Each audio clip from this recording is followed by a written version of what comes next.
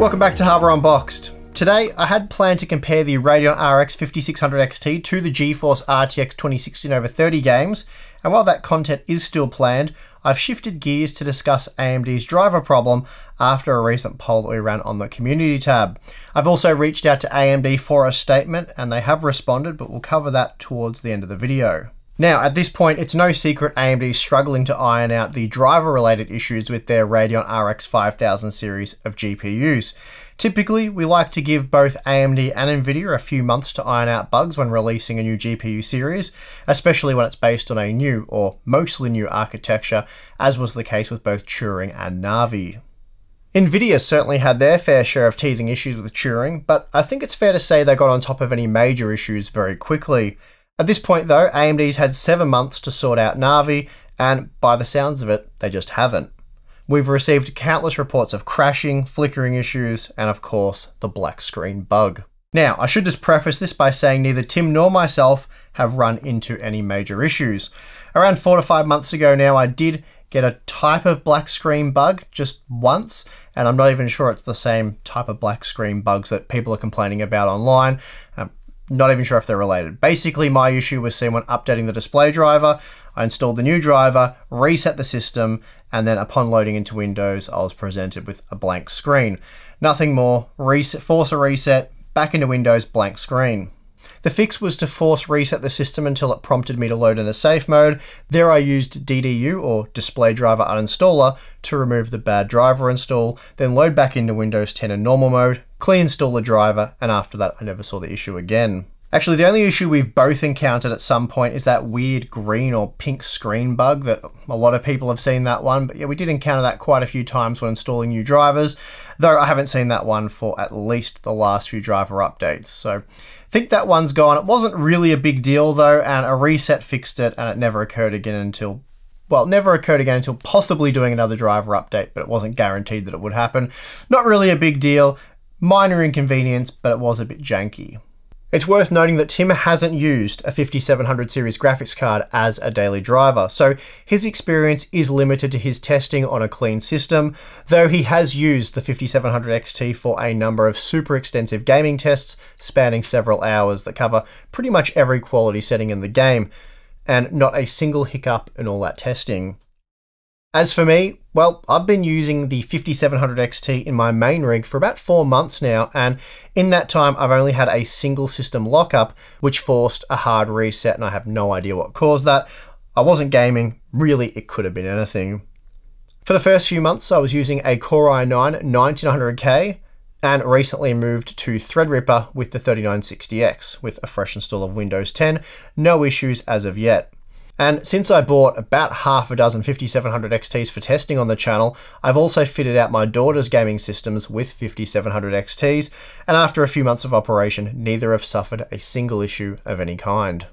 So at this point, Tim and myself were a little puzzled as to why so many people are having problems.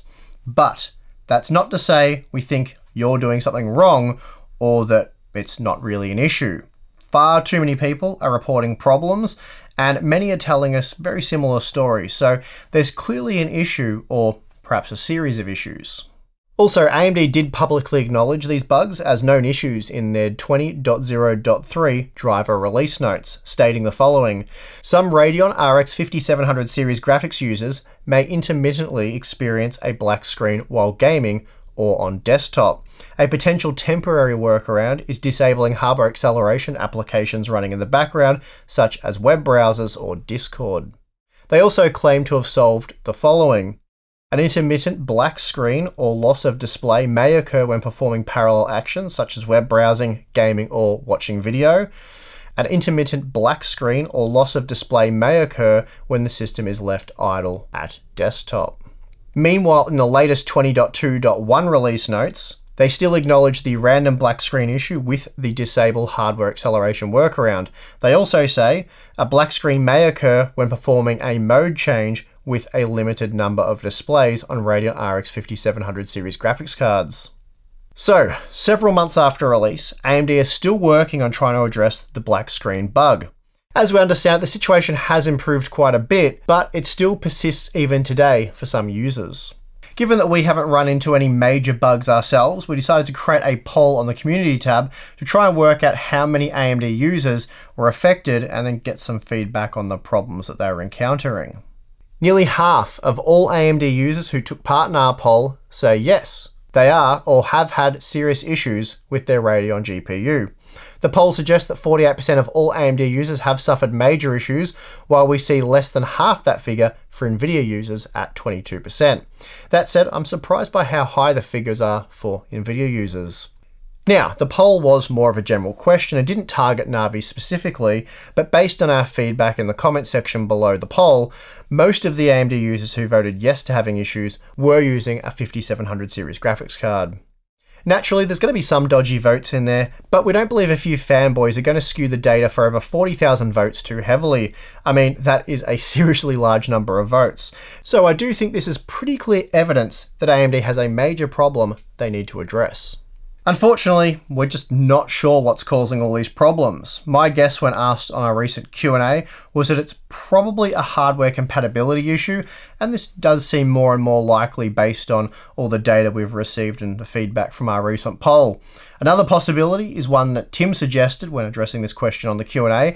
He suggested that a lot of these problems are probably caused by bad driver installs. This is a valid point, as both Tim and myself have run into numerous issues with AMD drivers, and sometimes even with Nvidia drivers after updates. The solution has always been to reboot into safe mode, then remove all display drivers using DDU, and then load back into normal Windows, I suppose is what you'd call it, and install the latest driver package. And AMD's drivers, they do appear especially sensitive, and that has been the case for as long as I can remember. As for my theory regarding hardware compatibility, it's not surprising that AMD doesn't have the ability to test the degree of hardware they need to before release, making a good portion of the population beta testers. It's not an unacceptable approach really, assuming they can squash bugs as they crop up in a timely manner, but unfortunately this is clearly not something they've been able to do, and it's led to Radeon customers having a very crappy experience. This situation will result in a death spiral for the Radeon Technologies group if they can't get a handle on the problem. In order for them to detect bugs, they need a large user base submitting crash reports. But if they fail to address these issues in a timely manner as they're reported, users will seek alternatives. And I can't tell you how many people have told me they got rid of their 5700 XT and replaced it with a GeForce graphics card. Drivers seem to have always been a bit of an uphill battle for AMD, but at times they've managed to get on top of things and get the most out of their GPUs. 4th Gen GCN was a good example, though even here it took them about 12 months before they really got things sorted out, at least in terms of performance. Stability never seemed to be that much of an issue, at least from what we saw, but again, we're talking about a 4th iteration of an architecture. Over the years, we've heard countless stories about how AMD has been bullied by big old mean Nvidia. And while some of those stories are no doubt true, I can't help but feel AMD's been kicking AMD the hardest. Back in the good old days when AMD had superior tech, it was again let down by drivers. Popular titles such as League of Legends were well known to play poorly with Radeon GPUs, suffering from stuttering and just generally poor performance, at least relative to the Nvidia competition. Getting back to the upcoming RTX 2060 versus 5600 XT battle, with these two products so close in terms of price and performance, I'm going to find it really hard to recommend the Radeon GPU given these driver issues. For AMD to charge comparable prices to that of Nvidia, they really have to offer a similar experience, and right now, it just doesn't appear as though they're doing that. And it seems many of you agree, given what Tim discovered in his recent deep dive into our Amazon sales data. Basically, whenever competing AMD and Nvidia products come in at a similar cost per frame, you guys prefer Nvidia. For example, we saw this with the RX 5700 and RTX 2060 when both were priced at $350 US. Given AMD's current market position, they simply can't afford to be driving customers away. And we're not talking about potential customers here, but actual customers who have invested in their products. Having someone buy a 5700 series graphics card only to get fed up with issues months later and then sell or return it for a GeForce product is devastating for the company. They've pushed away someone who was investing in their products into the hands of the green team, possibly never to return due to how bad their Radeon experience was. So rather than launch more Navi-based GPUs, AMD should have taken a step back and addressed the problems with the 5700 series before pushing out more products that rely on the same buggy drivers. Long term, it seems quite clear to me that rushing out these products before fixing major bugs will do them more harm than good. It has to be also placing just a huge amount of pressure on board partners who have to deal with unnecessary RMA requests due to poor drivers. And reading through your feedback on the poll, the main issue appears to be the black screen bug. This issue sees the display randomly turn black, as if the monitor had turned off, and there's no way to recover the system without a hard reset. Those of you who are suffering from this bug report it happening at random, when gaming, when not gaming, and even with the system at idle. We've also seen a number of users reporting workarounds to solve the black screen bug. They include some or a combination of the following: disabling hardware acceleration as suggested by AMD, editing the TDR delay in the registry, disabling the PCIe link state power management, and even installing an Intel iGPU driver if they're using an Intel CPU with an iGPU. Having said all that, apart from having to execute a clean driver install using DDU in safe mode, again, neither Tim or myself have had to edit or change anything to get our 5700 series GPUs to work correctly. And just to be clear, for testing, I change absolutely nothing. I install the drivers and away we go for that out-of-the-box experience.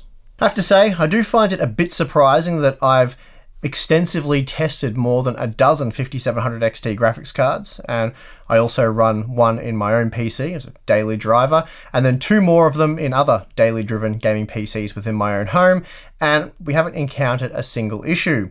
All 3 systems comprise of completely different hardware. No 2 components are the same. I do believe, as Tim suggested in our recent Q&A, that a good portion of the problems reported by users can be solved with a clean driver install. That said, I'm also not suggesting DDU will solve everyone's problems. There is clearly an issue with the AMD drivers that make them susceptible to these kinds of issues, and this is something AMD needs to address, and urgently. The reason we haven't been all over AMD about this issue until now is, as I've said more than once, neither Tim nor myself have run into any problems, so it is difficult to report on an issue we're not seeing. It really wasn't until a poll that we got a good idea of just how widespread these problems really are. And for us, this is the heart of the issue. It's extremely difficult to diagnose, given we can't replicate it.